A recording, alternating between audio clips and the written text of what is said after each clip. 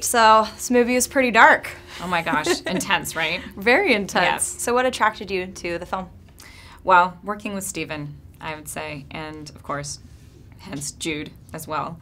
Yeah, Stephen I worked with when I was 16, and I always wanted to work with him again and do a meatier role, so this was a perfect opportunity, and I'm glad he chose me. And it wasn't too bad being Jude Law's wife either? No, not too shabby. Not too shabby. So this whole idea of a moral compass was very interesting to me in this film because they all kind of were guided by different things. I know your character was trying to be supportive with your husband at the same time. He was very preoccupied. Will you tell me a little bit about your character's motivations? And yeah, I think what Deidre's motivated by is she's really, I think at this juncture in her life, is motivated by survival. I think she lost her job in finance, and she's a very determined woman, and so she's gone on job interview after job interview, and I think is getting a bit discouraged. So I think they just bought a Tribeca apartment, so she has this keeping up with the Joneses kind of feeling that's kind of pervading her decisions. So, when everything hits the fan, this is something that you don't mess with, the foundation of their lives, the home, him being there and solid for her and her son.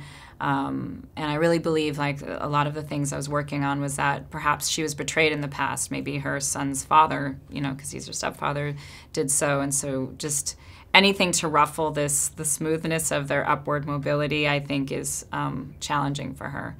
And she's a very real person. She's not pretentious in any way, but she just, is basing everything on keeping this family afloat.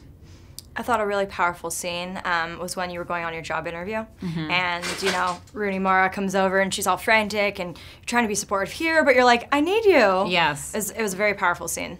Exactly, and she's conflicted because she's, at once has compassion for this poor girl, obviously struggling, but at the same time is like, wait a minute, this could be the break for us, and I could be getting a job, and you would have less pressure, so make your decision. And so I think there's a lot going on without any words being said, and a lot of inner kind of turmoil, and even wondering who this girl is. I think she goes from curiosity to kind of compassion to the horror, and then a selfish moment of, wait a minute, can't you just be there for me before my important job interview? So yeah, there was a lot going on in that scene. Which makes the character so relatable. Yes, exactly.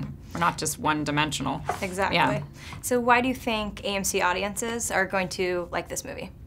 I think they'll like it because it's a classic thriller in modern day, and using modern day, modern day things that we use all the time to actually manipulate ourselves into this crazy world of, unveiling the masks of each person who's struggling in this movie to either keep face or to pull down another person's face and reveal who they are for what they are.